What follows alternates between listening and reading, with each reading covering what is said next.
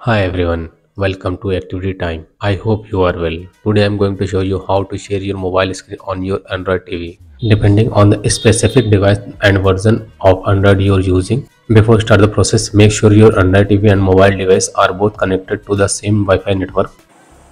First of all, we will go to the setting option of the TV and check to which Wi-Fi connection is my TV connected or is my TV connected is Redmi.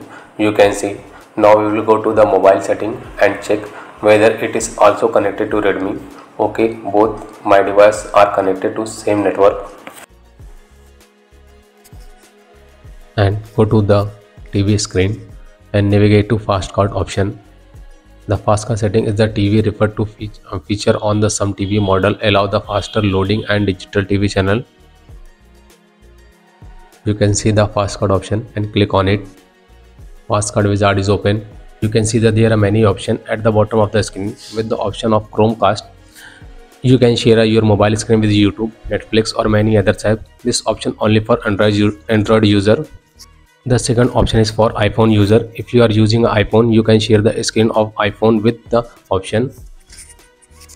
And third option is QR code option. If you want to share your photos and video of your phone, so you can do it scanning the QR code from the Fastcard app.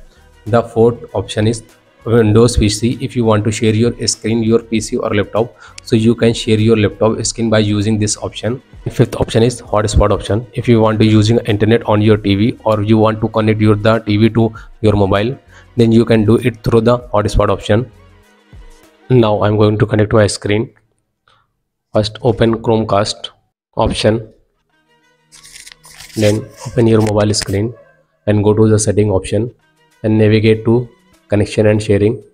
Search your option as screencast and click on it.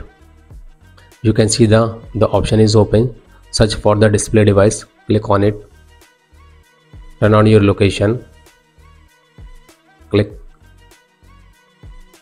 Searching your device, you can see that my TV name is showing Family Room TV and click on it and click start now. You can see that my screen shared successfully.